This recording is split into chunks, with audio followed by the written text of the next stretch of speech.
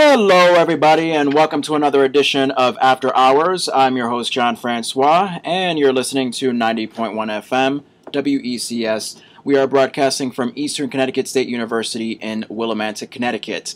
I hope you all had a wonderful Monday. It is the last Monday in September, and you know what that means. Put some leaves in your butt before springtime comes around. Yeah, you see, whenever I try to interact and make conversation with the audience, it always turns into a leaves in your butt joke. I apologize greatly. But no, seriously, I hope you all had a great Monday. I, once again, did not have such a great Monday because I spent basically the entire day from 2 or 3 in the afternoon literally up until now, coming here to do the show.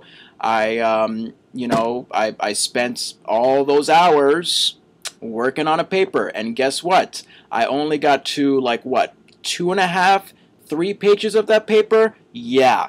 So you can bet there was a lot of procrastinating going on. So I may be well spent, but I'm definitely not well worn out. I'm well ready to go for the late night madness that is me. So stick around, get ready, buckle up, put on your seat belts because I'm going to put some gas in you. Yeah, you all watching this are thinking he's creepy. All right, obviously the big news, we have to get to it. Let's just get it out of our chest. The Breaking Bad series finale, it was on last night.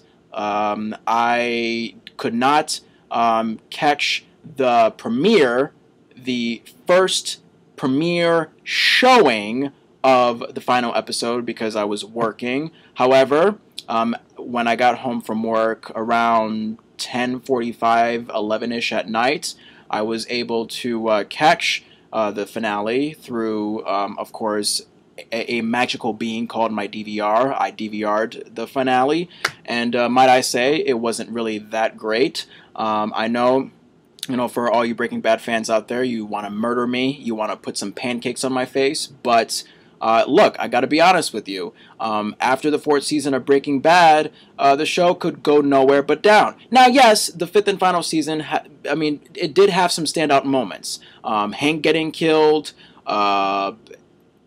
Hank finding out that Walter White is the meth drug kingpin, the meth drug Funana, the meth drug.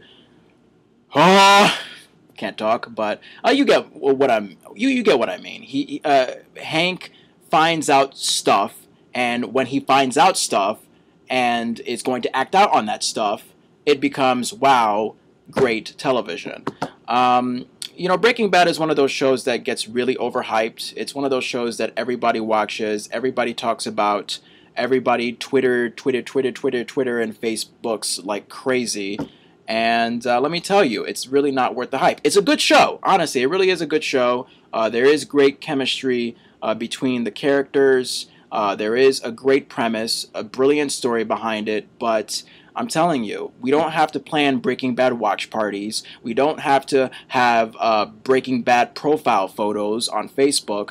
We don't have to create a hashtag, goodbye Breaking Bad, talking bad, hashtag, la la la la, hashtag. We don't need to do all that social media madness, okay? Let's just appreciate a television series as it is. I hate to seem old, but man, I wish it was 1965 right now where none of this social media phenomenon was there. You could just appreciate a television show, turn on the set, watch it, maybe talk about it at the water cooler the next day at work. That's it. That's it. Simple times. Let's go back to those times where we smoked weed like crazy and we were racist. But yeah, if you have an opinion about Breaking Bad, if you thought the finale was beyond great, beyond magical, if you want to slap me upside the head right now, 860-456-2164, I'd be glad to hear you. I really would. But seriously though, news coverage, late night topical jokes, let's just stop it. I hope we can put an end to Breaking Bad since it actually ended the night before. Now, Speaking of the news, all day, all day while I was working on my paper, I happened to catch CNN, and all they were covering was this government shutdown. They had the title not government shutdown. They had the title Shutdown Countdown. Shutdown Countdown. That was the entire news coverage for the day. The Shutdown Countdown. You gotta love cable news because they're making just like Breaking Bad. They're building up hype. They're building up suspense. They're building up anticipation. Like, oh my God, everybody's gonna lose their jobs. National parks are gonna be closed. An apocalypse is gonna happen. But you never know. Republicans and Democrats can actually reach a conclusion. Now, for those of you that are not familiar with what's going on in politics, with our world today, I'll brief you a little bit. Basically, Democrats and Republicans in Congress, the House and the Senate in Congress, they have to agree on whether to fund or defund Obamacare, Obama's infamous health care plan, the Affordable Care Act. If they don't reach a conclusion, if they don't reach a decision, then the government will shut down. We will have no government by 12:01 midnight the next day, which I think is around the time this show ends. So, the end of After Hours will coincide with the end of the government. Get what I mean? See the connection? Obviously you don't. I don't either. I'm not making sense at all. The point is that,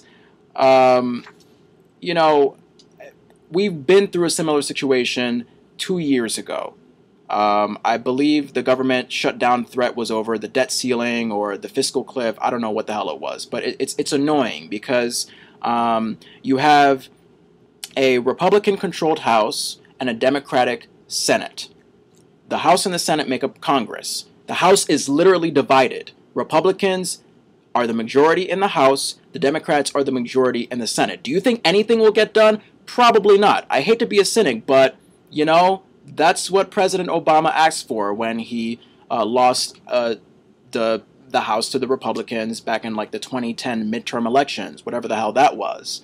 2014 is when the next elections will be next year. So hopefully Obama, for his sake, if he wants to be known as a good president, for his sake, I hope he can win back control of the House so that you have a Democratic-controlled Congress. Now, I have no political opinion whatsoever. I'm just saying, I'm just saying it from the standpoint of if the president wants to be successful, his party needs to control the whole damn Congress. Because if his party controls the whole damn Congress, then you get stuff done. Rather than, 50-50, this whole 50-50 conflict divide thing. 50% agree with this, and 50% don't agree with this. You know what I mean? It's been a rough first term and first year of the second term for Obama. Hopefully it turns around for him. Because honestly, whether the president is Democrat or Republican, I think it's our job as Americans to say, let's support this guy. He's our leader. He's our commander-in-chief. Let's put our, butts behind him. Don't know what that meant. Don't think about it too much. The point is, let's put the politics aside. Let's work together for the good of the country. Really. And by the way, I've seen too much Newt Gingrich today. Newt Gingrich, the former House Speaker, he was the House Speaker for President Bill Clinton during his second term, and he's been on CNN all freaking day talking about the government shutdown of 95 and 96 versus the possible government shutdown of today. So stop it, Newt Gingrich. Shut up. Go away. You're too fat. No, I love you, Newt. I really do love Newt Gingrich. He's a really entertaining, funny guy. If you see him, he looks exactly like the Pillsbury Doughboy, a mix of the Pillsbury Doughboy, the Gingerbread Man. I mean, it's just a sexy mixture. Fat guys, they really do please me sometimes. All right, let's get into some birthday shout-outs. How about it? Happy birthday. And actually, may I point out that these birthday shout-outs are belated. They're for throughout the month of September. So if this show did not come back in time for your birthday, I'm going to shout it out. And I'm going to get to some October birthday shout-outs. So upcoming ones in the next few days. So listen closely for your name. Sarah Oschmann, Christopher L., Gabrielle Palladino, Hendrickson Shauna, Martin Murdock, Jason Marques, Brandon Marques, Quincy O'Neill, Jessica McDonald, Abdul Muhammed, Derwin Hill, Lucia, J. Rubin Cadrain, Martina Ivanonic, Amy-Helene Carlson, Britney Miskell, and Phillip Lippman. Happy belated and upcoming birthday to all of you people. I thought I would be nice. You're my Facebook friends. Why not? All right, before we get into our first song of the night, let's play a quick game. Which cereal do you feel like? Which cereal do you feel like? This is the game where I say a phrase that involves a certain cereal, but I'm not identifying the cereal. I'm just giving you a blank, kind of clueless phrase. It's a tease. It's a tease. It's kind of like me grabbing your thigh in the middle of the night when you're sweating and having a bad dream. Which cereal do you feel like? I love a cereal that reminds me of dandruff in a garden. I feel like blank. Get it? No, you don't. Let me say it again. Which cereal do you feel like? I love a cereal that reminds me of dandruff in a garden. I feel like blank. Now, I said clueless not too long ago. I lied.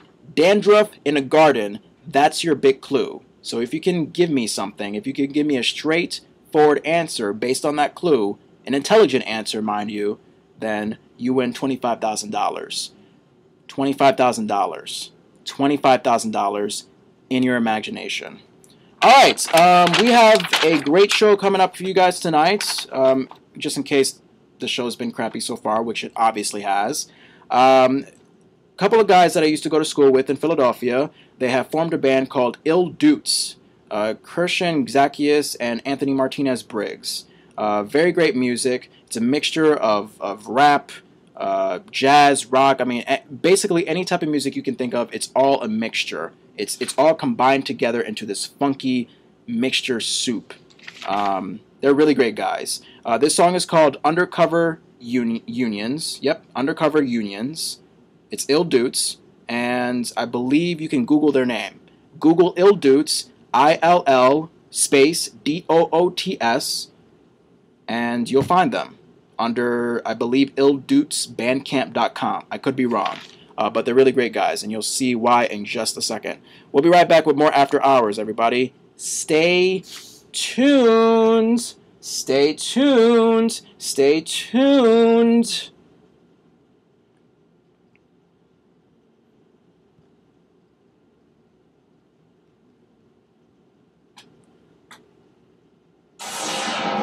Walk around and